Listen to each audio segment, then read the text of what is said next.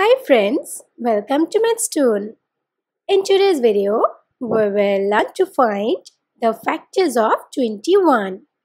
So let's start. Firstly, we will find all the possible ways in which we can express 21 multiplicatively. At first, we will express 21 as 1 times 21. Next, number 2 does not divide 21 as this is an odd number. So we will try for 3 and this gives us 3 times 7 which is equal to 21. Between 3 and 7 comes 4, 5 and 6, but these three numbers do not divide 21.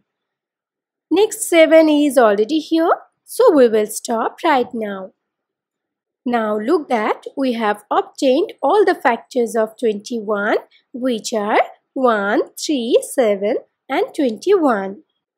So the total number of factors of 21 is 4.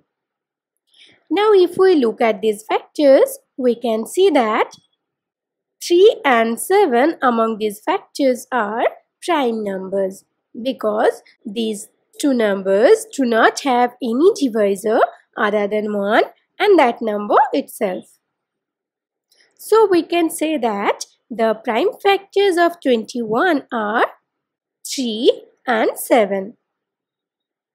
Thank you for watching. Please like and share this video. If you find it useful, please leave your comment in the comment box.